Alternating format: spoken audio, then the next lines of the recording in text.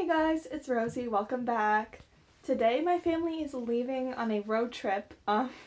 We actually just decided to leave yesterday, so it's kind of been crazy packing, but we are going to Florida. We've been planning on going to Florida for months, but we actually just decided that we'd go yesterday, so we were not packed at all, but I think we're going to make it work.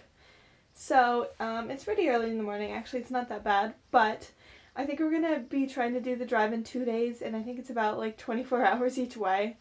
So should be fun, but yeah, let's go get in the car.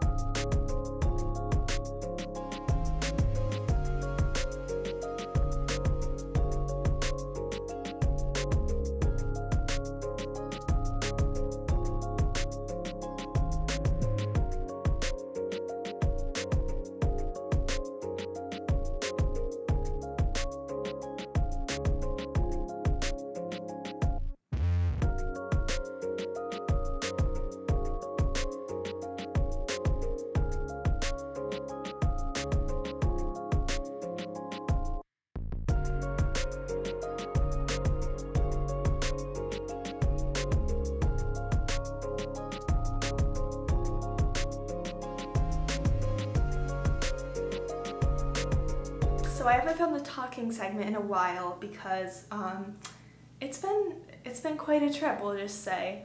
So we left on Tuesday pretty early in the morning, and we were able to make it to North Carolina. We got Shake Shack on the way, so I had a lot of fun with that. Then the next day we went to Congaree National Park, and we stopped at a park to visit my cousin, of course, like socially distanced. After Ocala, we went to a spring. It was called Rainbow Springs. It was really, really beautiful. It was a state park too, so that was really cool. We rented kayaks and we just went kayaking around. After that, we went mountain biking at Santos Trailhead. That was actually really cool. We didn't have our good mountain bikes. We left those home, so we kind of just had like older bike, so we weren't really able to do some of the manufactured features at that trailhead, but we instead just rode on the single track, and I had a lot of fun with that.